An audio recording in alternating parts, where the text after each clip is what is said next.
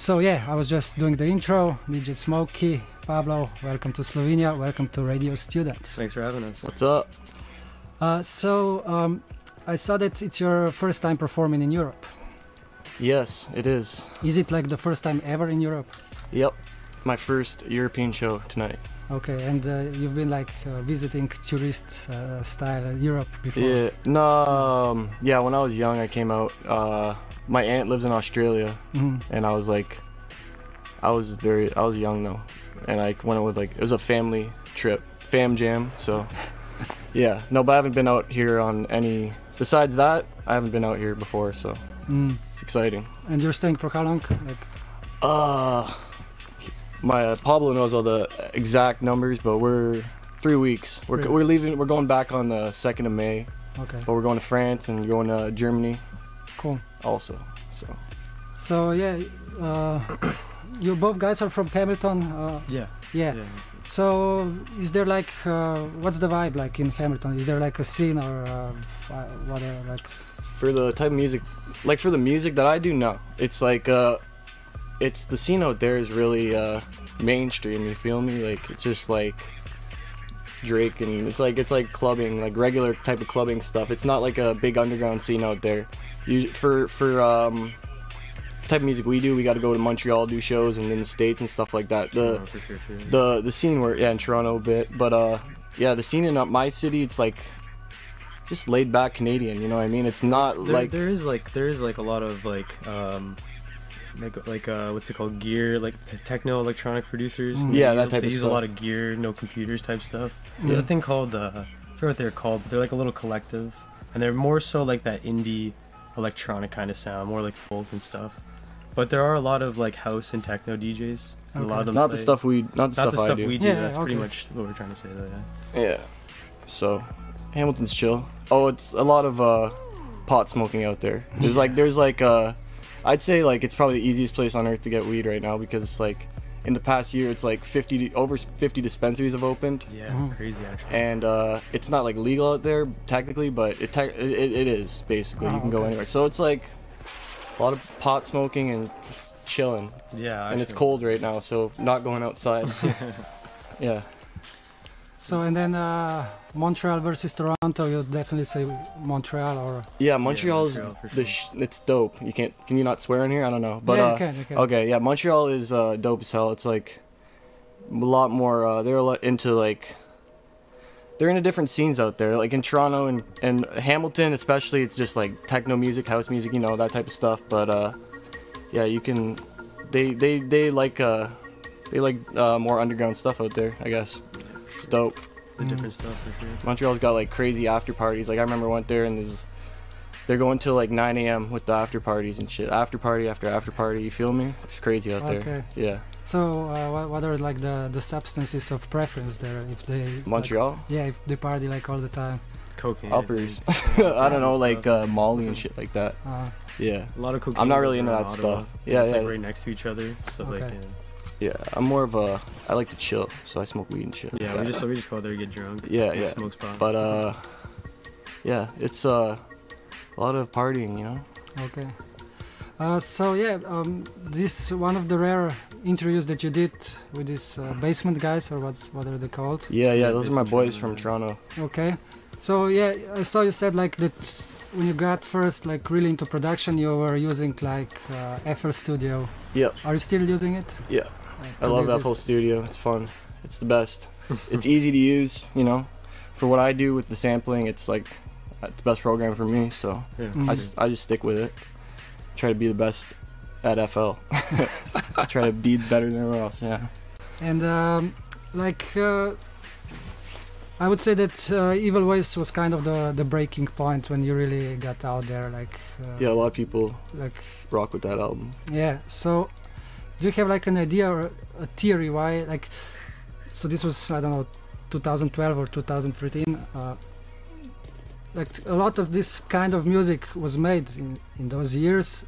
Why did it stood up that much? Like I'll say what caused the whole album to happen. Like so basically I was in university. I was in I was finishing off first year, and I remember putting some music on YouTube. This is how I started, really. And I didn't do it out of like trying to. I just did it for fun. You know what I mean? I was making beats on FL, and I was at that time I was listening to a lot of Lil Ugly Mane, his first album. You know, what was that? Mr. Thug Isolation. And I was listening to like I was listening to that first ASAP Mob tape. And Space Ghost Perps music. This is like a 2011 or something, and all that stuff kind of inspired me at the same time. And I was like, I want to make some kind of like Memphis sounding, you know, like old school kind of sounding 3-6 Mafia, all that sounding stuff, but I want to put my own spin on it. And let me think. So basically, I was in second year university, and I started doing this music stuff. I was selling a lot of weed and shit at the time. In the Christmas that I can't remember, I think it was 2012 Christmas. Like 2 days after Christmas, I got busted for a ton of weed in a ride program, and basically it screwed me over really bad. I had to, and I got in this like make or break mode, right? It was like, because I was gonna like there's a very good chance I was gonna get a criminal record and all that, wasn't gonna be able to leave the country anymore. It was scaring the shit out of me. So I was like, it put me into this make or break mode where I was like, I'm just gonna make this album. I got nothing to lay back on, you know what I mean? I was in school, I started just caring less about school, and that's eventually why I dropped out, because the music stuff was, I just cared about it more, and I didn't care about school. And so basically, Evil Ways, I made that album when I was like, going through all that court crap. Like I hadn't figured out that I eventually got diversion, so that means you don't have a criminal record, you can travel out of the country and stuff. But I didn't know that. I figured that out in the summer. So making that whole album, I was like scared shitless that I was gonna get a criminal record. It was make or break mode. So and then all that stuff inspired me, like ASAP Rocky, Lil Ugly Mane, Space Ghost Perp. That music, like they were bringing back that 3-6 sound, and I was like, man, I really, just it all came together, you know, like a puzzle type thing. So I don't know, it just happened, and then people loved it, you know. And then you know Xavier Wolf? Yeah, sure. I started working with him. He saw my stuff on YouTube really early on. We talked through YouTube, and I sent him a bunch of beats, and he used like 2 of them or whatever, but then a bunch of them didn't get used, and then I threw those beats on Evil Ways. Okay. And people just like this, what it was, so, you know. So now it's Evil Ways, it's like a trilogy. Yeah. So are you gonna make another one, or is it like trilogy, that's it? Probably leave it at that for now. I don't know. If I really am inspired, I'll do it, but I don't think so. I'm gonna leave it at that. And so Close the chapter. Yeah. And for this, like for this older Texas and like Houston, Memphis kind of productions, like the 90s stuff, you were like digging through YouTube, or how do you find it? Yeah, I think a lot of people do that. YouTube digging. Yeah. Just go through. The problem with that is you eventually just get in a loop, and the same stuff keeps getting recommended, because it's all an algorithm on YouTube or whatever. So we jumped into sampling off records a couple years ago, because it's a lot more random. You feel me? It's more fun too. And you get just way more stuff out there. YouTube, you can only get so much. But I did a lot of my producing has been YouTube MP3. You feel me? You know that website? You can contribute. Take the YouTube video, get the file real quick. Yeah. Yeah, and I saw on the Positive Squad Adventures video, I saw that you picked up some vinyl, sampling that. So you do like real like digging. You do go to I don't know. You come to Ljubljana, you go to Record Shopper. You go to Vancouver, you go to Record Shopper. Yeah. Everywhere we touched down. When we went to Portland last year, we came back with tons of records. And we went to San Fran. We came back with tons of records. Yeah, we're into that. And we're doing the same thing on this trip. Yeah, we're going record hunting as much as we can. And are you like? The other room over there had a bunch of records. Yeah, it's like, a really good archive. That's a wicked. Digging through that.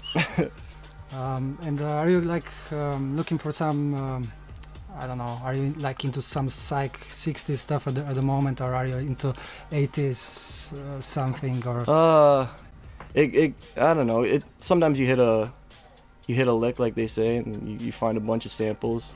But I'm just into what makes a good song. You know what I mean? I've gone through periods like where I've sampled tons of Indian music and stuff like that, but yeah, I don't know. I'm just whatever. I look for whatever I can sample. You feel me? Yeah. So, what about this new alter ego? I mean, not completely new, but Kirby Main. Yeah. Yeah. Could you say a few words? How did that come about? That's just like that's like the evil ways version of me. You feel me? Mm-hmm. When I want to do when I want to get on my my childish shit and my youthful, just have fun. That's Kirby Man. DJ Smokey's more professional. So that's all I can really say. Kirby Man, he's not here right now, but he's a bit more turned up. Okay. Yeah. And then there's this voice that's present in lots of your projects. Yeah. Let me tell you something, brother. Yeah. Kirby Main 666. Oh, so did you like I don't know, hire like some news anchor or radio presenter or something to do all this shit, or pretty much the guy who did those was the Trapaholics guy. You know, the guy who did like real trap shit, all those drops, and Trapaholics. Like I found that guy through an interview. He did an interview on like Noisy or some shit like that, and his email was in the interview. I emailed him. That's it, you know. cool. Gave him some money. That's it. Done deal. Yeah, he's cool. I just got some new drops from him like last week for this tour and shit. So he's a cool guy. He's like he's into like bodybuilding and shit. He does a lot of I'm pretty sure, and he does a lot of radio stuff from what I know, from what I heard. Cool. And if we talk about the tour and your live stuff, so you play only your own production? Yeah. I'll throw in some songs I like that. Like fellow producers, like shout out to Working on Dying, guys like that. If I really like the stuff, I'll throw a couple songs in. But mostly with my shows, since I have so much music, I just play my own stuff, and yeah, that's about it. And, like just my stuff. Okay. Yeah. And so yeah, in the beginning, like there was just really lots of DJ Smokey productions, like for a few years. But like for the last couple of 2 or 3 years, like the video side of things has been like growing strong. And I think most of the stuff is done by you. Everything is done by him. Everything, like for sure, yeah. Okay. Shooting all that stuff. Well, in the beginning, we had a guy from our local city that we worked with, and then I was working on an edit for like a live stream. Like these kind of like visuals for like a live stream and stuff, and then he saw it when he walked in when I was making it. He's like, "Hey, turn that into a music video." And I was like, "All right, let's do it." Yeah. And then it just worked out well. People he used to do in like high school, like just for fun, like you know, like you actually could take those classes and even before that, I think. Man, like even like before that, we would skate. You would make super early beats on Audacity. And and we'd film that and put that together, put that on Facebook. That was like we were always into that type of stuff, but like I don't know, there's just a point where I was seeing all the visual. I was like, we need to have a visual side to this. We need to push our YouTube, and I was like, it's important too. I was like, Pablo, let's get on that, and I knew he's good at it. Yeah. So, and now you see how important like visuals are in music. It's like more important than it's like almost ever been. Yeah, for sure. It's kind of like coming back. Like when we were growing up, there were really cool videos on TV. And then they kind of, I don't know, rap videos on the internet for a while. They got lazy. Like, very lazy. And now they're like, it's really banging. And they're getting really, really interesting. Yeah, shout out to Cole Bennett. He goes hard. Yeah. Dudes like that. Yeah, bring it back, yeah. And so there's like through these videos, I think that you kind of develop your own aesthetics or even a genre. Like usually it's like you doing some crazy shit or just walking around or chilling or whatever, and with then some psychedelic special CGI effects and shit like that. Yeah, he's good with that. And then I saw that even like that kind of, I'm not sure if you started it, but like that people are like getting like into your style and trying it. And I think he influenced a lot of people. I definitely, I don't really speak on it too much because it doesn't bother me. It happened to him with his music. So it's like, it's people whatever. Get influenced, you know. Yeah, people get influenced, but I definitely see like certain tricks I've done in a lot of videos. Yeah, which is fun. I'm actually there's a little like, I think with the like just like with the scene, with the music scene, there's like a little scene with the videos too. Yeah, you know what I mean? Like all these videographers, and they're trying to they're push this like kind of cloud rap vision or whatever. You feel me? Yeah, like there's a guy on Twitter, Internet Hippie, and he pushes the videographers.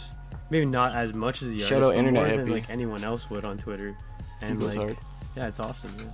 I respect that. It's good that they shine some light on them. Mm. Because a lot of these videos, you look at the credits and like some artists won't even like Yeah, won't even credit. won't even yeah. credit them. I'm like, dude, Yeah. it takes a lot of work. You don't even realize.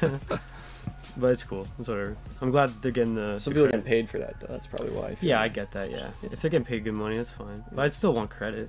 You know. Yeah, we do it because we love to do it. Yeah. Yeah. Exactly. Yeah. We need to do this. Yeah. I don't know anything else, man. No, I'm just kidding. We need to do this, though, for real. And what about the covers? Because the covers also have like this strong identity. Like there are this. First there were the collages, then the illustrations. It's this weird mix of, I don't know, this no limits aesthetics mixed Yeah. again with some psychedelic shit again. I've worked with a lot of like random artists over the years. I always look for someone. Like when I rock with someone, I usually stay working with them. I don't go from person to person. Right now I'm working with this guy named DMO VDO at DMO VDO Instagram. He's got sick covers. He just got a his art fits the style really well, For sure, yeah. and it's like gives it kind of a gummy feel, cool, like, you know, cartoony. It's dope. That I whole like it. cel-shaded look. Yeah. Rotoscope look. It's pretty dope. It's chill. But yeah, I've worked with lots of artists over the years. Okay. So And you're an independent artist, of course. yes. And have you ever been like approached by some, I don't know, some distribution? Or, Yeah. I had a guy in LA trying to. I've had people do stuff like that. I've had people trying to sign me, but I'm not. Unless it's like a good deal, I'm not doing it. You feel me? Like I've had propositions, but nothing good enough for me to want to sign it. So So when you get a proposition, do you get like into the details, or do you like smell it? I feel the guy out. Yeah. That's what I did last time, and I didn't like who I was dealing with, so I didn't do it. You feel me? When the right person comes along and I vibe right with him, maybe, but not yet. You know, a lot of people are out there just to take what you're doing and fill their pockets. They don't want want to give you the money. I'm not trying to do that. So, yeah. And how does it happen that like an independent artist yourself gets to work with, I don't know, somebody from Raider Clan, or somebody from, or with like ASAP Mob took one of your beats for one of their mixtapes? So how does this happen if you're not like, if you don't have like a crew that works for you and pushes your nowadays I think that a lot of these producers are getting screwed over in a way too, because they're just getting beats taken and stuff. But yeah, it's like if you're a producer these days, you can just send somebody a bunch of beats and you can get like beats out to people, you know what I mean? Like let me think. So it was all luck, really. Like it wasn't like I meant to go to this rapper and that rapper. It was just like I put beats out there. I remember at the time, like when I first put out beats, Eth Wolf and Chris Travis, they were like coming up. They weren't like huge rappers at the time. They were just like no-name people. And I worked with them. So some of the people I worked with have gotten way bigger over the years, you know what I mean? Like an example of that would be like Young Lean. Like I worked with him and he popped off. So like it's really just having an eye for who to work with and who like I remember Sad Boys when they first came out, when they first hit the scene. I was like, I gotta work with every producer in there, just because they're dope. I knew there's something good about them. So I worked with Young Sherman, I worked with Young Good, worked with Young Lean. So it's like, I don't know, man. If you see something if you're lucky, if you see it before other people see it, you know what I mean? You got to jump on that. That's what I did. So, and I was lucky because I make beats, so I had something to offer. So, it's all just luck, and like the internet helps so much. You feel me? Of course. And if you have the right product, like if you're making what they want to rap on, I guess, I don't know. It's just a lot of well, the thing about ASAP was let me think about ASAP. Yams was a good guy. ASAP Yams, R.I.P. Yeah. He was a good dude. He he like hit me. Okay, well basically there's another producer I was working with a lot at the time, Curtis Heron. His old name was Savage Beats.